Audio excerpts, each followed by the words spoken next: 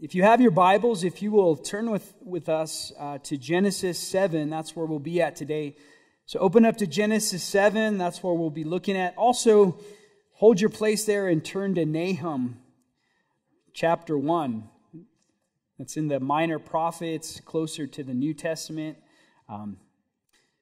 Hold your place there as well. Nahum 1, 1 through 8, and then Genesis 7, 1 through 24. Also, if you'd like to follow along with us, if you have the YouVersion app, you can also follow along there. There should be notes that are prepared there that you can, if you want to, maybe there's a quote or something you want to look up. It should be, all of our notes should be on the YouVersion app. So Nahum chapter 1, verses 1 through 8 says this: The burden against Nineveh, the book of the vision of Nahum the Elcushite. God is jealous, and the Lord avenges. The Lord avenges and is furious. The Lord will take vengeance on his adversaries, and he reserves wrath for his enemies. The Lord is slow to anger and great in power, and will not at all acquit the wicked.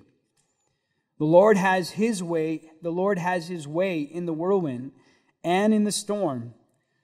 And the clouds are dust of his feet. And he rebukes the sea and makes it dry and dries up all the rivers. Bashan and Carmel wither, and the flower of Lebanon wilts. The mountains quake before him, and the hills melt, and the earth heaves at his presence. Yes, the world of all who dwell in it. Who can stand before his indignation? Who can endure the fierceness of his anger? His fury is poured out like fire, and the rocks are thrown down by him. Verse 7, the Lord is good, a stronghold in the day of trouble, and he knows those who trust in him. But with an overflowing flood, he will make an utter end of its place, and darkness will pursue his enemies. If you're coming to church for the first time and you hear these words, maybe your thought might be, man, I didn't even know God was like that. Fierceness and anger and wrath. A lot of times it could be so much easier to talk about God's love. And yes, God is love. Yet God is a God of wrath and anger. He's angry against sin in our life. This passage, just to kind of give us the context of what's going on here in Nahum, who was a prophet of the Lord, that this passage is referring to the judgment that was to come on Assyria and Nineveh. Nahum is here speaking the word of the Lord to them. Now this was after Jonah. If you remember Jonah, the prophet who God had called to go to Nineveh. And remember, what did Jonah do? He actually went the opposite way and tried to do his own thing. But yet God had miraculously and sovereignly called him, and he finds himself in a whale. Well, this was the time after this that had happened. Jonah had preached to Nineveh, and Jonah had called them to repent. And even though Jonah was reluctant in doing so, God had spared the nation. But here, later on in history, we find also Nahum speaking to this people of the judgment that was coming upon this nation because of its persistent evil and wickedness. We know that the people did not pay attention this time to Nahum's warning, and actually destruction came upon this nation in 612 BC. One thing that stands out to me as we read these verses is that the Lord is sovereign over his creation. What that means is that God is over his creation. God does what he pleases. God is just and righteous. God does reserve his wrath for his enemies and those who willfully choose to continue in their sin will be judged in his timing. In fact, there will be no escape. Another thing that we see evident in that passage is that God is also good.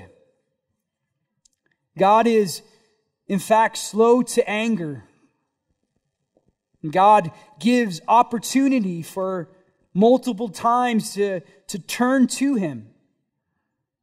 He speaks through His people to declare His truth and grace and to declare His good news.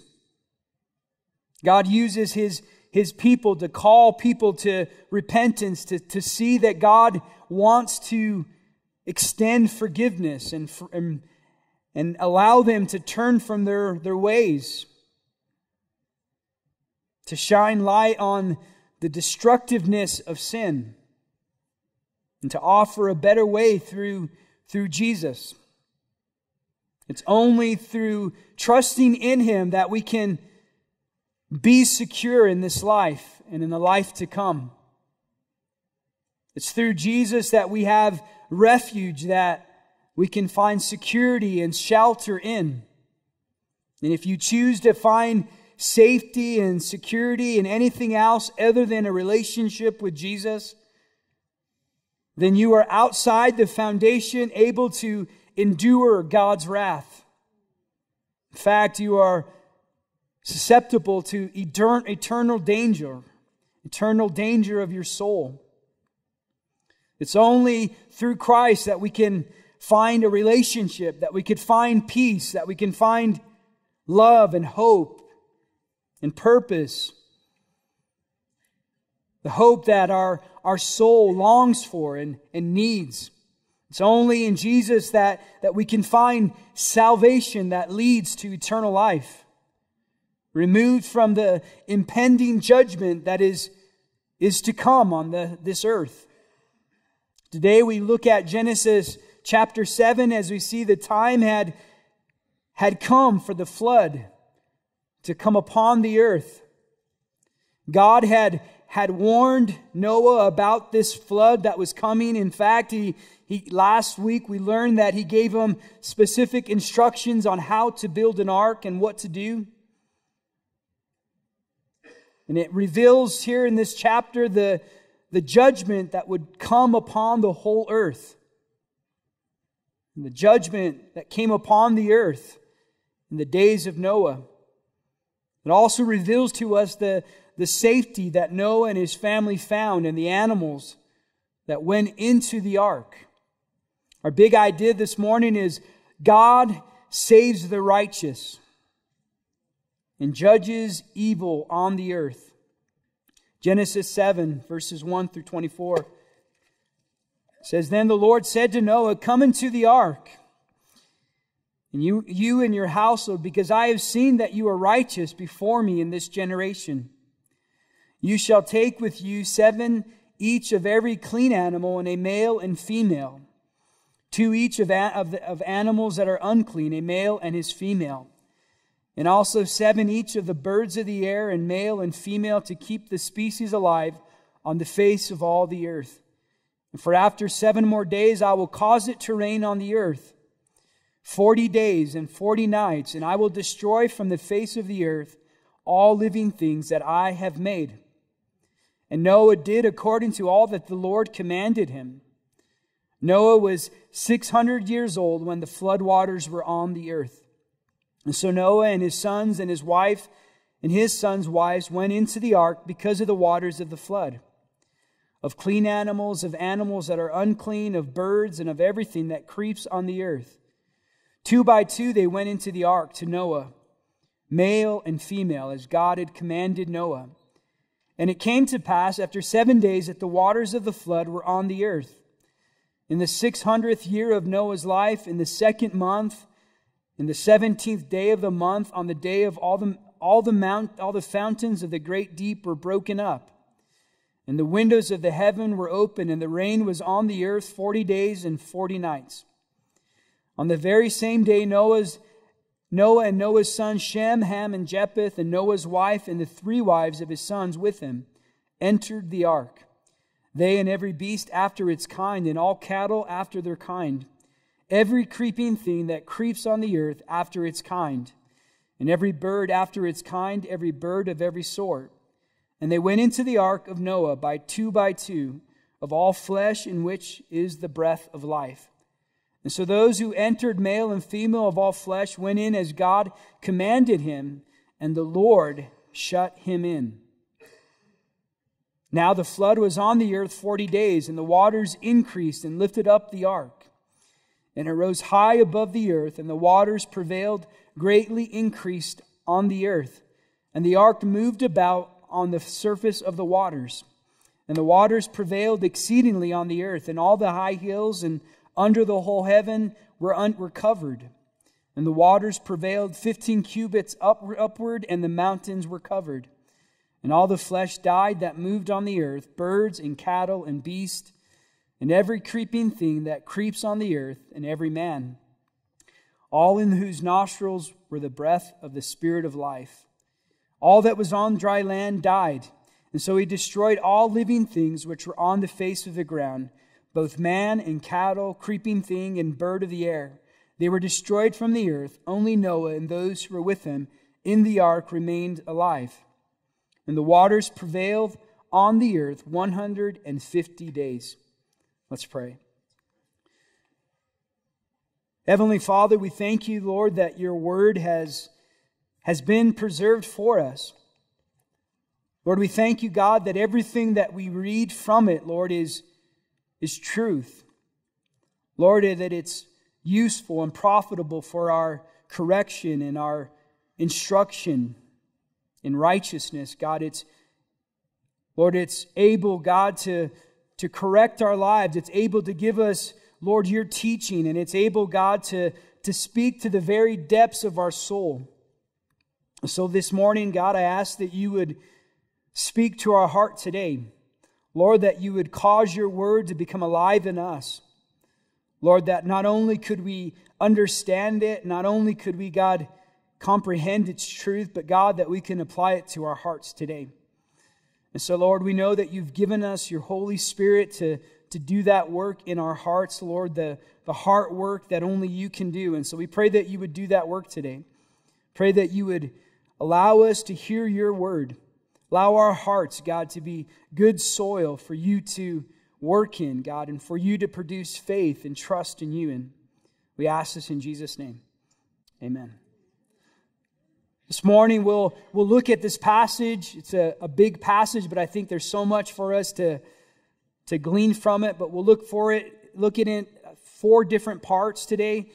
The first part, the invitation, the response. God closes the door and the flood comes, and God destroys and preserves life. Last week, if you're just joining us today, last week we've been looking at the life of Noah. We've been going through Genesis for the last 2 months. And we saw last week how Noah was a just man. How Noah had faith in the living God. In fact, Romans tells us that it's the just that shall live by faith. And Noah believed God, and Noah heeded God's instruction and built the ark exactly how God commanded him to do it. We learn that faith is trusting in God and His Word. Faith is believing what God has spoken is true and is trustworthy and is able to be relied upon. We also learn that faith is active, that we continue in faith, that the Christian life is not just a moment in time where we say, yes, I want to follow Christ, and then we go back to our old life and continue doing what we used to do. No, but rather faith in Jesus and the Christian life is about continuing. It's about enduring to the end. It's about persevering. And we see this example through Noah's life as Noah, for 120 years, over 100 years, he's building this ark. He's heeding the instruction of God. He's hearing what God has called him to do, even though everyone around him doesn't understand, even though everyone around him is full of unbelief and doesn't believe the promise that there is indeed a flood coming. But what we see in Noah is that he remains faithful to God, faithful to trust in the promises of God, faithful to heed what God has instructed for him to do. Faith is continuing in God's word. It's resting wholly and completely and relying fully on Jesus Christ, who is God's only begotten Son, who God has given for us to put our faith and our trust in. And so today we pick up in Genesis 7:1 as we look at our first part, the invitation. Look at verse 1. Then the Lord said to Noah, "Come into the ark, you and all your household, because I have seen that you are righteous before me in this generation." The time has now come for all that God had promised Noah was to come. Remember, God did not give man only 1 day or 2 days or an hour. Rather, God gave man ample time to heed his voice. 120 years, it said in Genesis 6. It wasn't because that God needed that long to make the ark, or that God himself couldn't build the ark for himself. In fact, he could have done it all, but yet he chooses one man to speak to. One man who would trust in him. One man who would have faith to believe in him. God uses Noah to be this example of a preacher of righteousness. And in this time that we talked about the fact and the reality is that during the times of Noah that the Spirit of God was striving with men. For over 120 years, the Spirit of God was convicting man, drawing man to God, and causing man to see that in Noah, as Noah received the truth, that there was a way of escape. But God would not strive with man forever. There comes a time in God's economy and in God's time when enough is enough. We heard about the times in Noah's day that it was violent, that it was depraved and wicked. And now it's time for God to act. In this, we also see that it was during this time that man had the opportunity to repent as Noah preached righteousness. Surely men had opportunity to heed what God was speaking. It's in God's patience that there is an opportunity to turn to God. It's in God's delay that there is an opportunity for us all to turn to Him, to turn away from our ways and rather turn to God and His ways. God is patient with man. God is patient with you and me. He wants to reveal Himself to us. He wants to show us the life that He has for us if we are willing to turn away from our own ways and turn to Him. Here in this first verse, we see how God invites Noah onto the ark. I love this picture. He says, Come into the ark, Noah, you and all your household, because you are righteous before me, because you trust me. God invites him in. Kind of reminds me of the words of Jesus. Come to me, all you who are weary and are heavy laden, and I will give you rest. It's God who initiates our salvation. It's God who starts from the beginning. It's not us. If we have the picture that it's us trying to figure things out, it's us trying to try and be better. It's not the picture of the gospel, but rather it's God that initiates. It's God that comes to us. It's God that sends Jesus to us because we can't do anything in ourselves to save us. And we see this picture how God invites Noah to come onto the ark. How great it had to be be welcomed by Yahweh, the covenant-keeping God, who made a covenant with Noah that he would be safe on the ark, that he would preserve his life. And here it comes into fruition as Noah and his family prepared to go onto the ark. To be righteous, we know that, as we talked about before, that it doesn't mean that we're perfect or we're without sin, but rather it's a humble attitude towards God. It's putting faith and trust in God and trusting in God's ways over ourselves.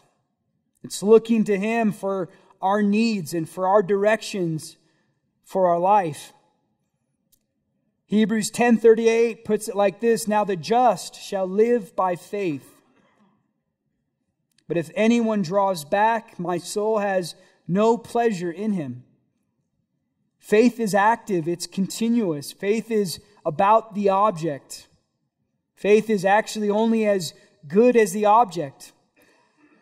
If our object of our faith is Jesus Christ, then we have a firm foundation for our life. So we see here that Noah continues as he's building this ark and he's doing all that God commanded him to do. Noah is giving us this picture of obedience and faith and reliance upon God.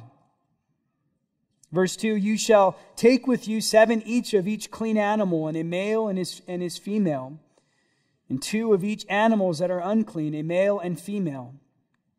And also 7 each of the birds of the air, male and female, to keep the species alive on the face of all the earth. For after 7 more days I will cause it to rain on the earth, 40 days and 40 nights, and I will destroy from the face of the earth all the living things that I have made." Notice it emphasizes it again. "And Noah did according to all that the Lord had commanded him to do." I believe in this passage in chapter 7, we get a clear picture of everything that happened. We get more and more details and instruction that God gives to Noah. That there were 7 pairs of clean animals and birds that God tells Noah are going to be coming on the ark. I think it's important to think about why is there 7 pairs of clean animals?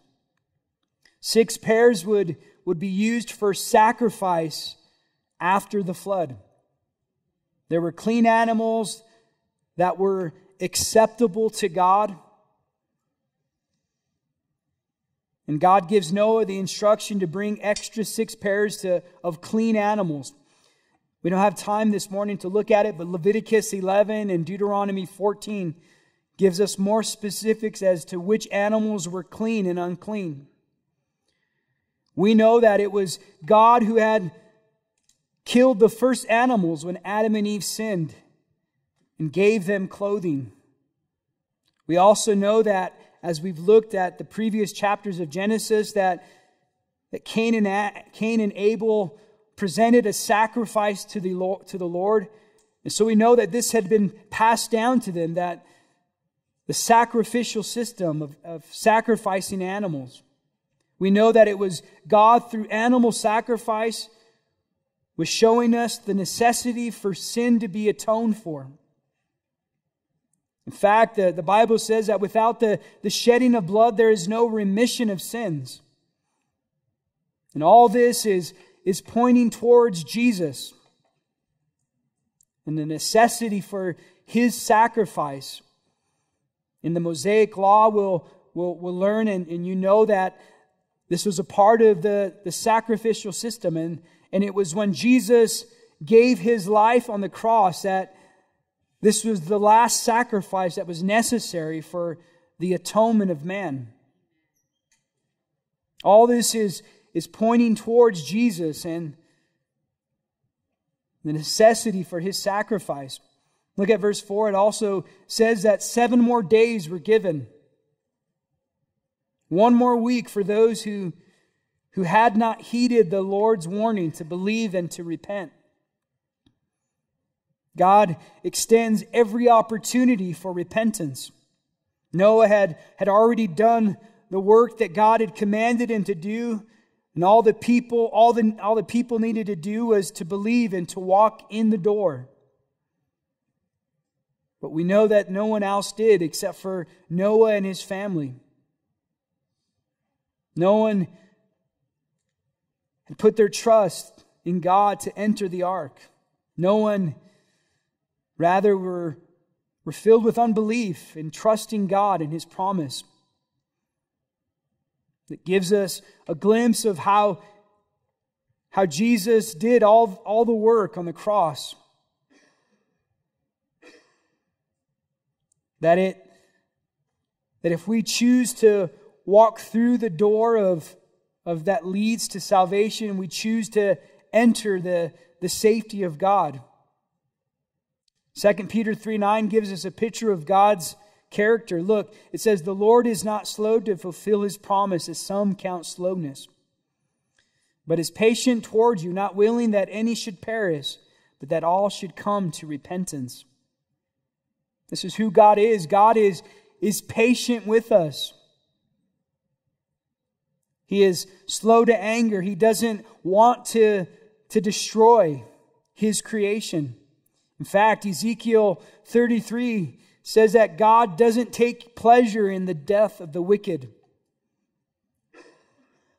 But His desire is that the wicked would turn to Him, would heed His call, would trust in Him for salvation. In verse 5, we see once again Noah's obedience here is emphasized. We get this picture of the contrast of those who don't trust in God, those who remain outside of the ark, and those who go into the ark. Noah was obedient to God, did everything. Noah didn't waver in what God had revealed to him. And this is the life of faith, the life of walking with God, the life of continuing in the gospel, continuing in the truth, constantly looking to Jesus for salvation. I love watching the Olympics, the long distance running, maybe it's just because I like running, but I was watching this last week, and I think it was the 1,500 meter, and you seen the runner. I think he was from America that won the race. He was I think in 4th or 5th position, but you see how he continues to run until the race was finished, and he actually ended up passing everyone up. He almost stopped. There was some obstruction, and one of the guys didn't want to let him around, but he continued to run to the end, and he won the race.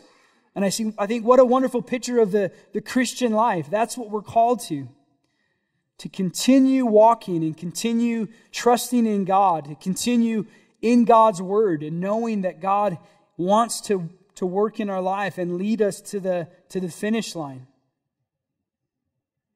And it was Noah who did this all the way until it was time for him to enter the ark.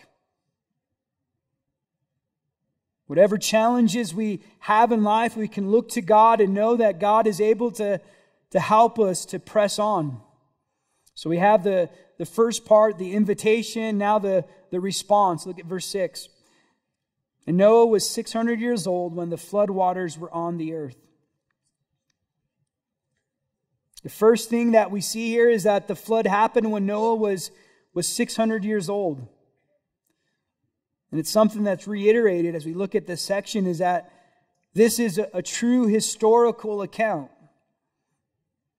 Noah was a real man.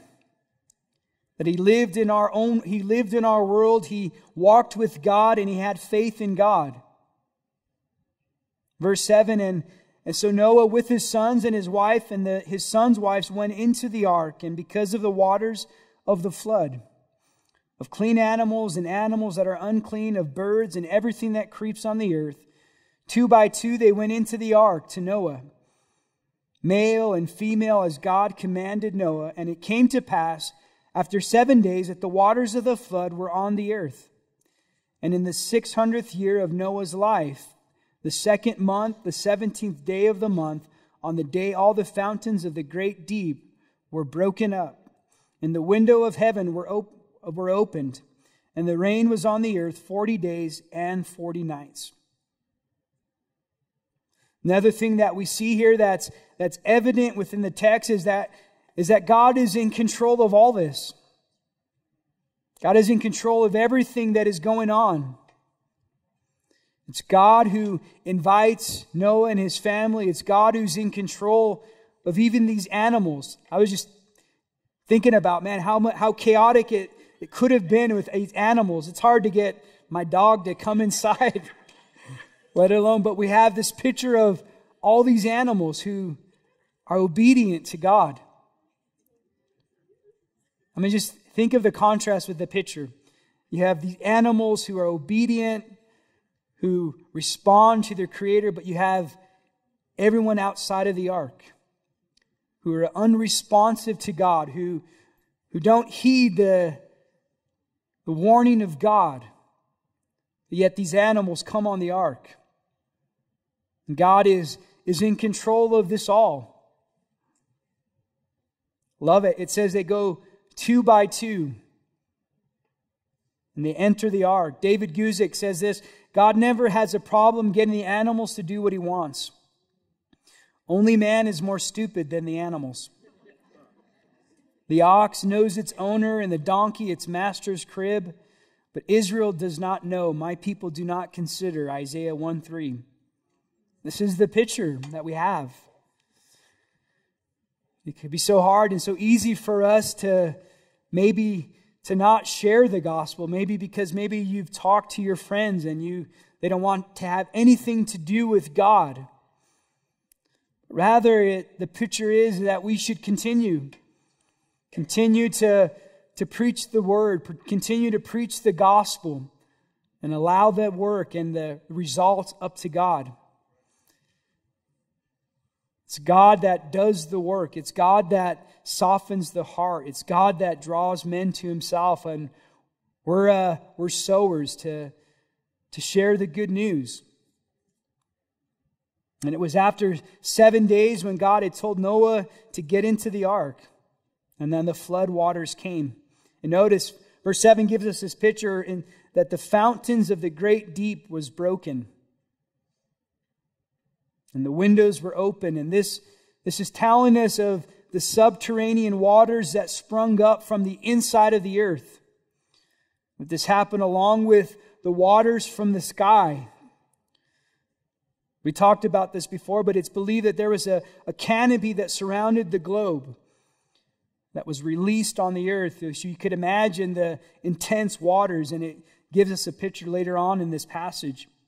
And the rain was on the earth for 40 days and 40 nights. Could you imagine rain like this for 40 days and 40 nights? Number 40 is significant in Scripture. It's connected to testing and purification. Think about the nation of Israel when they came out of Egypt. They wandered in the wilderness for 40 years. Jesus when he was tempted and he fasted 40 days and 40 nights. 40 is significant in the Bible. And it's a symbolic of testing and purification. Look at our next part, verse 13. God closes the door and the floods come. On the very same day, Noah and Noah's sons, Shem, Ham, and Japheth, and Noah's wife, and the 3 wives of his sons with them entered the ark. And they and every beast after its kind, all cattle after their kind, every creeping thing that creeps on the earth after its kind, and every bird after its kind, every bird of every sort. And they went into the ark to Noah, 2 by 2 of all flesh, in which is the breath of life. And so those that entered, male and female, all flesh, went in as God commanded him, and the Lord shut him in.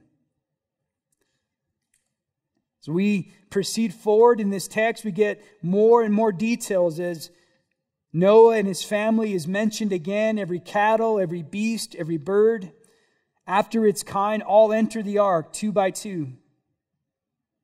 It's also clear that it's no one who closes the door but God himself.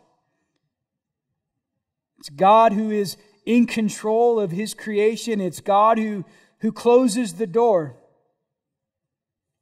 And it's in God alone that is able to grant salvation. It's the Lord who initiates our salvation. It's the Lord that carries it through. It's the Lord that saves us and rescues us from destruction. I love how Philippians says it in chapter 1, verse 6, as Paul is writing to the Philippian church. He says, "And I am sure of this, that he who began a good work in you will bring it to completion at the day of Jesus Christ." What is this telling us? Is that it's God who completes the work. God doesn't save us and put us somewhere and say, all right, you figure it out. You try harder. No, the picture is that God has done this work in our life. If you have been saved and if God has caused you to be born again, that you know that God has done this work and God is right there with you to carry you through to the finish line. It's God who saves us from our sin. It's God who gives us His Spirit to sanctify us and to cleanse us from our old life and the sin that maybe might keep coming back. God wants to cleanse us and to make us a church that is ready for His return. We don't have to worry that God has forgotten about us. It's God who is able to finish the work of salvation in our life. God draws us to Himself. He's given us freedom from our sins if you've been saved and delivered from them. And it's God who loves us, and He's able to complete this work in our life. So what do we do and how do we live? We keep trusting in Him. We keep being filled with the words of Christ. We keep walking in the truth. For what God has begun in us, God is able to complete the work in our life. And so it's God who shuts the door. Verse 17, "Now the flood was on the earth 40 days, and the waters increased and lifted up the ark, and it rose above the earth. And the waters prevailed greatly, increased on the earth, and the ark moved about on the surface of the waters. And the waters prevailed exceedingly, and on the earth, and all the high hills under the whole heaven were covered. The waters prevailed 15 cubits upward, and the mountains were covered." The picture here is that the idea is that the flood prevailed on the whole earth. There's some Bible scholars that try to say that this was a local flood. And I have a hard time seeing that anywhere. And I don't believe that it's accurate to describe that this was a local flood. Everything that we read indicates that this was a worldwide flood. Rather, why would God have Noah build an ark? Couldn't He just have him go somewhere else? And He builds the ark because this is a worldwide flood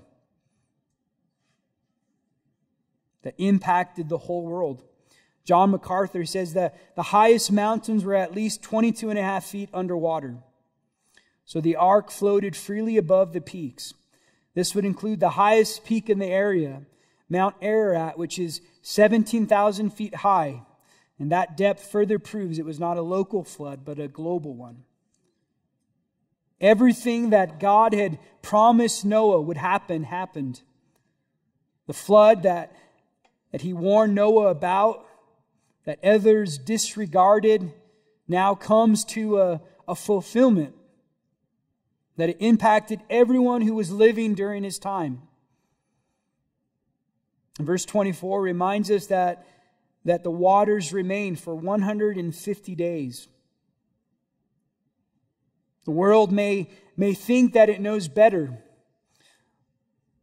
Our world may think that they're safe and that they're okay, without nothing to worry about. But there is a judgment that is to come.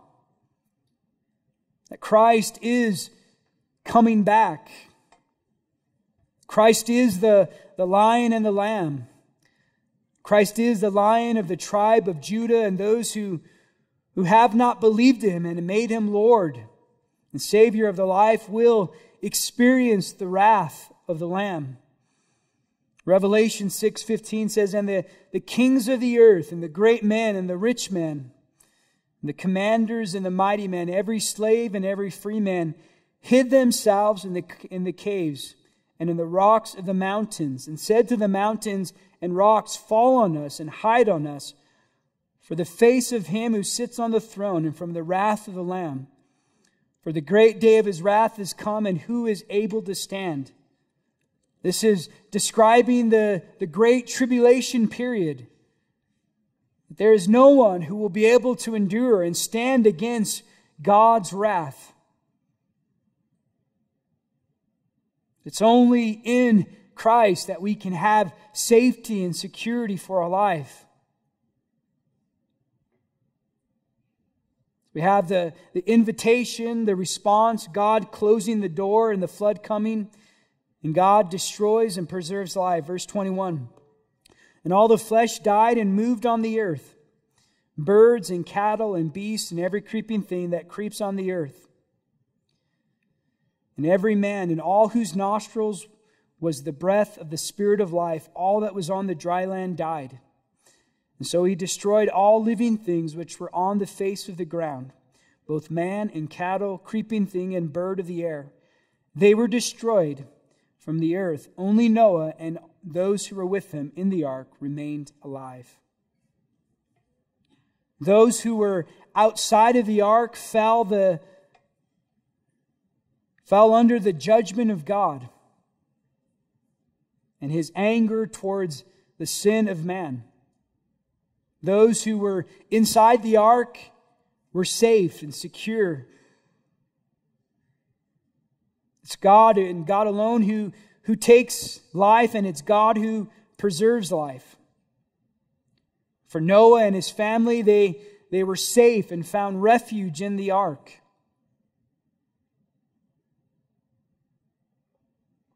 Noah believed God and he trusted in God's word, and it was his family who believed what God had revealed to him, and they went into the ark. Their salvation and their deliverance from the judgment of the flood came by God's grace. They could not save themselves. They could not rescue themselves. In fact, they were completely dependent on the mercy of God.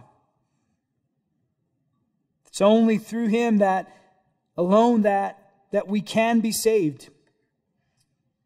And Jesus took the full weight of God's wrath on the cross. In fact, Jesus drank the cup that we could never drink. The wrath that our sins deserved, and the penalty of death. So what is left for us to do? John 3:36 says, "But he who believes in the Son has eternal life, everlasting life. And he who does not believe the Son shall not see life, but the wrath of God abides on him." It's Jesus who stepped into our place. It's Jesus who took the punishment so we didn't have to experience God's wrath. Have you ever considered how good Jesus is? Have you ever thought about the good news that He brings into our life? How He changes everything in our life. Our sins and our shortcomings and everything that we do in this life deserves the wrath of God, but it's Jesus who comes in. It's Jesus who steps into our place. It's grace that comes through Jesus. And it's not anything that we could earn or pay for. It's not anything that we could do in ourselves, but rather it's by trusting in His way. It's trusting in Him and humbling ourselves before God that we can be rescued from our sin. It's Jesus who gives it freely to us. It cost Him His life, but we can receive it freely. It's Jesus who purchased it with His precious blood. God has done everything we need to be saved from the coming wrath that is to come upon the earth. Noah preached righteousness. Noah did everything he could to bring the people in, but rather they chose not to believe. And they, in turn, experienced the wrath of God. And God is in Jesus given us everything we need to be saved from the wrath to come. John 6:28 says, "Then they said to Him, 'What shall we do that we may work the works of God?' Jesus answered and said to them, 'This is the work of God, that you believe in Him whom you sent.'" Jesus had just performed a miracle in front of these people. He had just multiplied the bread and the fish to feed over 5,000 people, and these people were more concerned about eating. They come to Jesus and they say, "What works do we need to do?" And Jesus says, "There's nothing for you to do, just believe." To believe on the Son and trust in Him and to receive the deliverance and the salvation from sin. And this is what God desires from us. That we trust in Him, that we continue to trust and continue to walk in His truth and in His Word. That we follow Jesus, that we continue to receive His life and understand that our life is now in Him. If you've been saved, that if you've been rescued from your sin, the Bible says in Galatians 2:20 that I have been crucified with Christ. And it's no longer I who live, but it's now my life is in Christ. And the life that I now live in Jesus, I live by faith. We live by faith. And it's because Jesus who loved us and died for us. So we render our old life crucified, and we know that it's in Jesus that our new life is. So we're called to believe and to trust in Him that God could save us and rescue us from the wrath that is to come. And I think the valid question for all of us today is your life centered on Jesus? Is there something that the Holy Spirit is prompting you to do today? Is there something that He is convicting you about? My admonishment is to not ignore or reject what the Lord wants to do in and through your life today. As the flood waters came down and the destruction that it brought upon every living thing, the only safe place was in the ark that God had told Noah to build. And the only safe place for our life is is centered on Jesus Christ. It's only in Him that we can find refuge and protection for our lives. It's only in Him that we can have eternal life. Let's pray this morning. So, Heavenly Father, we thank You, Lord, for Your Word and for this, Lord, this picture of the flood that came upon the earth. Lord, we thank You, God, that that Your Word is given to us, God, to remember, Lord, to examine our own life, God, to encourage faith in us. Lord, it's Your Word that, Lord, that we need, God, to bring us back and to remind us of Your goodness and Your love. And Lord, we thank You, God, that You are a God, Lord, who is patient with us. Lord, that even when we ignore and when we choose not to listen, Lord, that You're patient, Lord, to not give up on us. And so, Lord, my prayer this morning for every person here, Lord, that maybe if there's someone here today who has never put their hope and their trust in Jesus for salvation, maybe this would be the day. Maybe this would be the day that you turn to Him and trust in Him for salvation. That you turn away from your old life and turn to Him and repent and receive the forgiveness of sins and receive the grace that He wants to show to you today.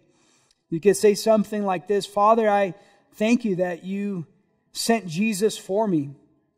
I believe that I'm a sinner. I believe that I don't know which way to go, but I thank You that Jesus made the way. And I believe that He is Lord and Savior, and He's able to save me. And so I put my trust in Him today. I confess my sins. I confess that could never do anything to afford Your salvation, but I thank You that Jesus gives it to us freely. Lord, I place my faith and my trust in Him today. So we thank You for this today, Lord, that You came to rescue us and save us. And Lord, we put our faith and our trust in You today. In Jesus' name we pray. Amen.